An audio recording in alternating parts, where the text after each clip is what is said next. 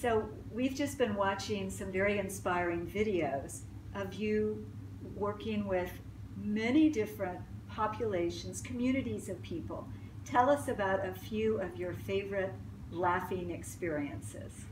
Well, as you said very rightly, I laugh with so many different communities, and the one I mean, to be very honest, I enjoy laughing with each one of them.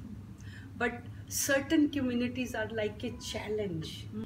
I have been working with hardcore prisoners, like prisoners with the abuse of drugs and crime, two together. And these also like adolescent, about 20-25 years old boys. And laughing with them was a big challenge, and that was a lot of satisfaction. And other group is police. It's not very easy to make them laugh. And that was one of my best laughter session, and 100% participation. So you can imagine, you know, how thrilled I was.